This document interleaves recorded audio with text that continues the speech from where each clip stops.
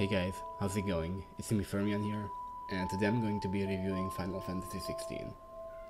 I have to admit one thing, I went into this game blindly, I didn't know what to expect, and I have to say that I had a really good experience with it.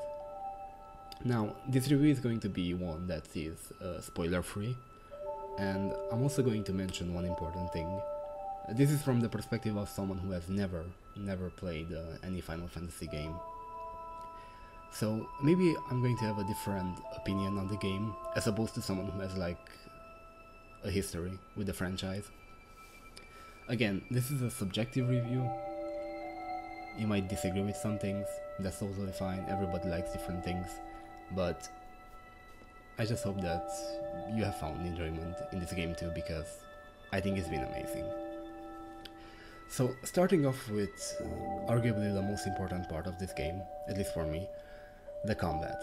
So what really sold me was the fact that people who have worked on games like Devil May Cry or Metal Gear Rising and Bayonetta also worked on Final Fantasy XVI, and I have to say it really shows, because I see a lot of moves that are straight up copied from Devil May Cry 5, which honestly to me is a good thing. Like, I really love that game, and being able to have some of that experience carry over here has been fantastic. Like, I really felt at home playing this. One thing I really like about this game is that it basically combines a lot of characters from Devil May Cry in specific. And you're going to see this, especially as you get more iconic abilities, that you really are a combination of Nero, Dante and Virgil, all three packed in one. And the further you get into the game, the better it gets, pretty much.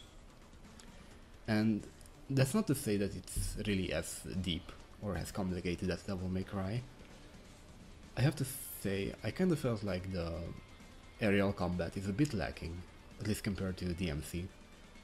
And I have to attribute this to mainly the fact that you are kind of limited in the air. You cannot use a lot of abilities while airborne. You only have like a very small selection of them which you can use. And I think that kind of hurts the game itself in a small way. Again, it's not anything major and you can just do combat on the ground just fine, but as someone who loves being airborne all the time, I really like it.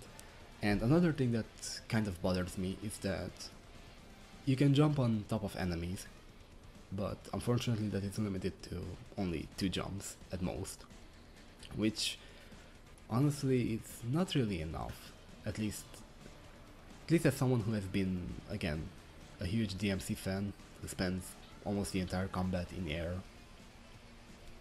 Kinda wasn't the best, just being this limited. But again, it doesn't change the fact that the combat itself is extremely fun. Now, when it comes to bosses, oh man, so I knew that I was gonna get a very Metal Gear Rising-esque experience, but I didn't know that it was gonna be something this grand, to put it lightly. One thing that happens a lot with games is that you will often get to a great boss, and you're gonna think to yourself like, damn, I'm never gonna beat a boss that good again in this game. And I kinda had the same thought at first, but that was only until I got to the second boss, and then the third, and then the fourth. And every single fight just kept getting better than the previous one, which is not something that you see often. I will admit, there was one fight in specific that was kind of underwhelming in terms of spectacle. I'm sure that everybody knows what I'm talking about if you play the game. But while it does lack in spectacle, I have to say that, at least in my opinion, it more than made up for it in the terms of the fight quality. I personally have to say that it's probably the best fight in the game, at least it's my favorite. Again, not in spectacle, but just the fight itself, the mechanics and everything that goes on. It really reminded me of a fight from Devil May Cry 3. And if you have played the game, you know what I'm talking about. If not, you have to try it. Both DMC3 and FF16, by the way, you're not gonna regret it. Moving on to another part of the game that I think is gonna be important to many people, it would be the story. So, in my eyes, it was perfect. I've enjoyed it from start to finish. I think the characters are great, and I have to say, the voice acting has been some of the best I've ever seen in any video game, ever. I've seen one criticism a lot when it comes to the story, and that would be the pacing of it. Because in some moments you essentially go from killing a god to then gathering materials for some random thing, and that kind of breaks the pace, I will say, for a lot of people. I kind of liked it. It was pretty much a moment of rest, and I really enjoyed the world building that comes with these type of quests, or activities rather. Again, I can see why it would not be everyone's cup of tea, but to me it wasn't really a huge deal breaker. And of course, I cannot talk about the good things without ever mentioning the soundtrack. It was phenomenal, it was brilliant, and it was just a pure joy to listen to the tracks in the game over and over again. I don't do this very often, but with this game I found myself actually listening to the music even when I'm not playing the game. It's that good. Now with the good things out of the way, there's a few negative things I wish to mention as well. Arguably the most common form of criticism that this game receives is in the form of RPG elements. Some people were expecting to get a more rich experience when it comes to customization, when it comes to not only your gear, but also the element of the attacks that you're using. In reality, it really doesn't matter. Of course you want as good gear as possible, because you're gonna deal more damage and receive less damage if you have better gear. But when it comes to your elements, there's really nothing important to it. For example, you can hit a fireball with fire attacks and you're gonna do full damage. For some people it's gonna be immersion breaking. I personally didn't care, because I just wanted the action gameplay, but I can absolutely see why somebody would be bothered over something as such. If anything, what I've been bothered with the most is the presence of these RPG elements, the little of it anyway. For example, I'm currently playing through New Game Plus, and I don't like that I have to keep going back to actually craft gear in order to have my damage keep up with the scaling enemies. In the main game, I mean not in the main game, in New Game, I did not really mind this that much, because I was doing the quests, I was pretty much focusing on getting everything done, and it was actually a pretty fun experience getting all kinds of weapons. But now, when I just want to fight constantly and not worry about these things, it's kinda tedious, I have to say. Maybe you won't have this experience, but this is just what I feel. For example, in Devil May Cry 5, you don't have to worry about gear or anything as such. Okay, you kinda have to do it for one character, but that's just like a big exception. Anyway, the point is, there you're just having fights constantly. You're just in combat, you don't worry about anything else. Here you have the combat, and you also have to make sure that you're kept up with your potions and your equipment.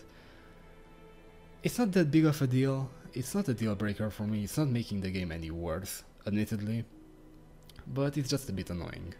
Besides this, another thing that really got quite a lot of heat are the side quests. A lot of people are saying that it feels like an MMO in some ways, and I absolutely agree with them. Now, being a guy who grew up on World of Warcraft, these quests were a joke, in the sense that they were quick, they were pretty easy, and I liked them, personally. Then again, I'm used to way worse, so maybe I shouldn't give my opinion on this. But at least from a narrative point of view, I think the story quests were really good. My biggest gripe with side quests comes in the form of some of them not being main quests. I genuinely believe that if they were part of the main story, at least a few of them, the game would actually be better. Now, I'm gonna say a bit of a spoiler, so jump ahead if you want, but there is a quest where you can actually get a mount and you're gonna be able to run faster. And it's a side quest. A lot of people are gonna miss that, and I think that's actually bad game design. Of course, I understand that you want to reward people who do everything, but to me this just feels like it should just be in the base game. I'm not in base game, in the base story, so that everybody can get it without missing it. But anyway, that's just my opinion. And again, for me it doesn't make the game worse, but I can see why somebody would be bothered with it. And while we're on the topic of mounting, my actually biggest issue is not being able to sprint. So you kind of do have it. After you run for about 5 to 8 seconds, it feels like that, you actually start sprinting. But the issue is that it feels so slow getting to that point. The interesting thing is that this is also a mechanic that was present in Devil May Cry 4, in the original release at least. Basically, if you run in one direction, you're going to get a very big movement speed boost. Same here, it was awful in that game and it's awful in this game as well. However, there is one difference. That game came out in 2008. In 2015, I believe, a remaster came out for it, and they actually buffed this, where you only had to run for about 1 second in order to start sprinting. And I don't understand why we can't have the same here. Either that or just let us sprint whenever we want. I genuinely believe this is something that would make the game instantly better for everyone, but what do I know? Now for more of a personal complaint, I kind of wish we could turn off cutscenes. When you play the game for the first time, it's great. You watch them, you love them, you're having a fun time. But when you're playing the game again just for the combat, it's actually kind of annoying having to skip through 4 to 5 cutscenes at once. I simply wish there was an option to turn them off, kind of like in the arcade mode. Thankfully this is one of those things that I think they could fix, or they could simply add it, if they wanted to. If not, it's not a big deal. You can just skip them, but once again, it would save some time and I think it would be better for the game if you just had the option to not have any cutscenes show up. Last but not least, I have a very minor complaint, but it actually annoys me so much. And I've never seen anybody talk about it, so here it goes. There is one section in the game where you actually get the ability to dodge, like in Dark Souls, basically rolling. You don't get this anywhere else, and it's only usable for like a few seconds. And I really don't understand why we can't have an option, maybe an accessory, to actually do this while we're fighting. I'm not saying that it has to be good or something, but I think it would just be funny being able to do a Dark Souls-esque playthrough with just rolling and using basic attacks. But anyway, maybe I'm getting ahead of myself. That would be about it, and if I had to give this game a rating, for me personally, the highs are so high that they kind of cancel out the lows. I'm really enjoying it, I'm still having fun, even after 70 hours of gameplay, and I don't see myself stopping anytime soon. Personally, it's a 10 out of 10 game. Objectively, more like an 8 or a 9 out of 10, and once again, I believe this is going to be Game of the Year contender, and if not, I just hope that the soundtrack wins something, because man, Soken deserves it. So, thank you guys for watching, I hope to see you again sometime soon, and take care everybody. Goodbye.